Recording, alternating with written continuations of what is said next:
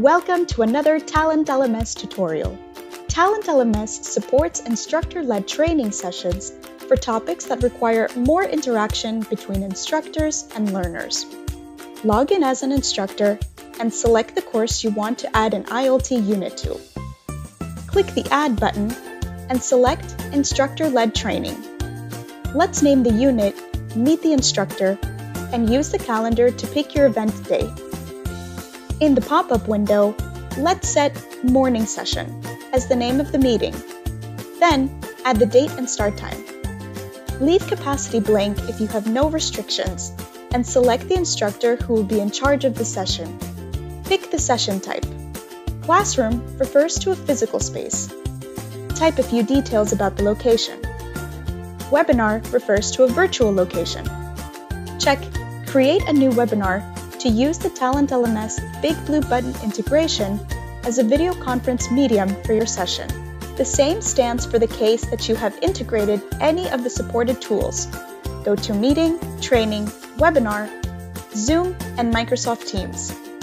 To use another video conference tool of your choice, leave that option unchecked. After you finish setting up your ILT details, use the bar to define duration. Write a short description if you want to, and click Add Session.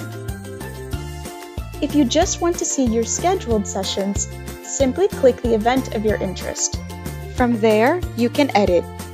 To see users who've registered in the session, click Users on the same pop-up window and go to Session Users. Here, you can set the status, grade, send an email, or even remove registered users from the event. Click Course Users now. Here, you can see all course users regardless if they registered or not for a session. From a learner's perspective, first, you need to take the course which includes the session that interests you. Now from your learner's homepage, click Calendar to view current and upcoming events. Click My Events, Available Events, and from the calendar, pick the desired session. Click Register and you're set. Another way to register for an ILT session is to take the course, go through the units, and hit Register an ILT unit.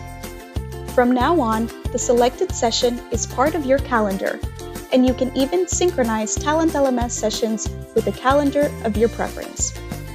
Of course, you're free to unregister anytime you want.